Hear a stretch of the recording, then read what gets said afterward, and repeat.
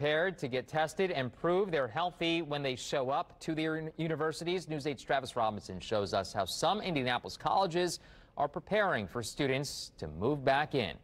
Marian University is home of the Knights, and they want their students to protect those around them just like their mascot would.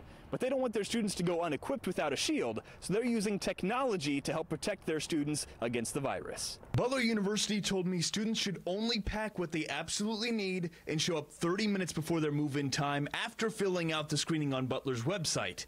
This way, students can get screened in person and COVID tested on campus prior to moving into campus housing and have those test results within 30 minutes.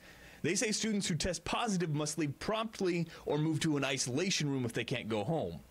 IU Bloomington plans on sharing more on their move-in procedures tomorrow. This will include logistics, arrival testing, and safety precautions that'll be helpful for the student body to know. Marian University says they'll be sticking to the tried and true masks and social distancing, but they're putting a lot of stock in a screening app when students come through.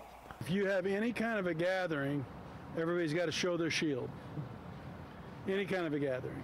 So if you want to come visit, you'll ask someone to go through the questions, and then they'll go with you to be the guest lecturer or whatever. But on days like move-in, there will be other measures in place, like students only being allowed 2 helpers and suggestions that anyone 65 and older should stay home. We'll have temperature checks as you come in, especially if there's any visitors coming. So that'll give us another layer and shield. Both Marian and Butler have similar plans in place if a student tests positive for COVID. They say the student should leave until they're in line with the university's health guidelines or isolate themselves if they're unable to. We have some backup rooms we've rented in really close proximity in a hotel if we need to quarantine anybody or et cetera like that. So we have a backup plan. We came in this with a great game plan. I like our players, students, faculty, staff, and we're going to win. We're going to win in a pandemic.